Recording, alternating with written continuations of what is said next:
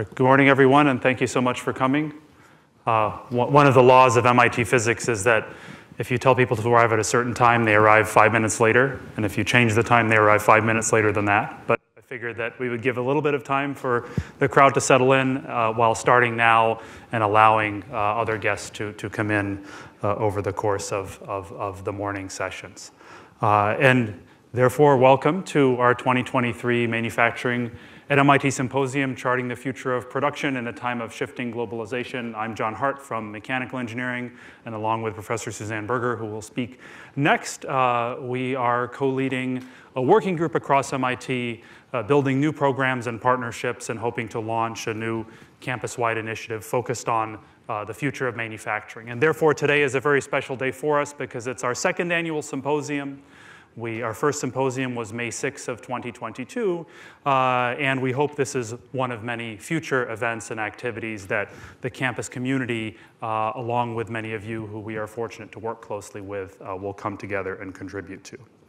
And we're all here because of a shared interest in manufacturing, where it stands today, where it will go in the future, both domestically here in the US and worldwide.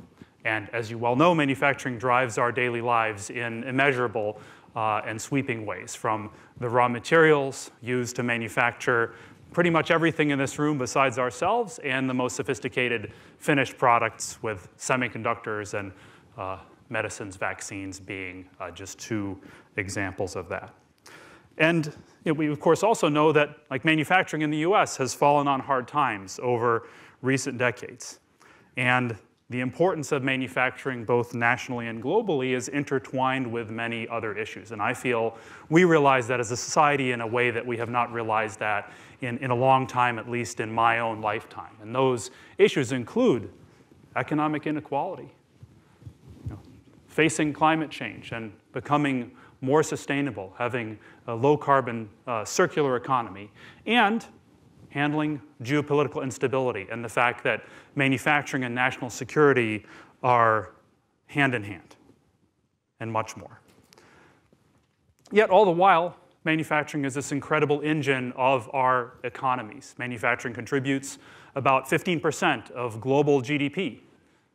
And in the US, as in many other economies, manufacturers are responsible for the majority of R&D. So manufacturing and innovation go hand in hand, and the dollars invested in manufacturing are not just about the production capacity or the value add of goods produced, but manufacturing, of course, creates jobs directly and indirectly and creates a much larger impact on the economy. And myself, being an engineer, I believe that technology frames the future. There are so many exciting, important new technologies today combining hardware and automation, materials, and software and computing that will play an important role in what production looks like this year, next year, 10 years from now, 25 years from now, and beyond. But it's not just all of these exciting technologies, and technology is not, the only solution. But we must ask, will these technologies enable new companies, new industries, and new structures of industries?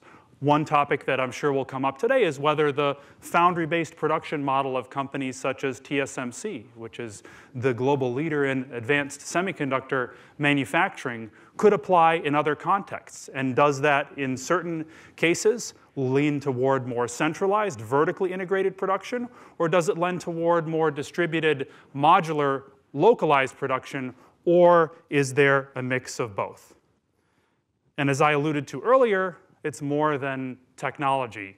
It's workforce, it's policy, it's partnerships, and we have 28 incredible speakers who will share their perspective today from the public sector, from industry, from academia, and from the investment community. And hopefully, combining all these perspectives, you all will leave today with an enriched perspective on what the future of manufacturing may look like and what that future means to you and how you and your organization can play a role.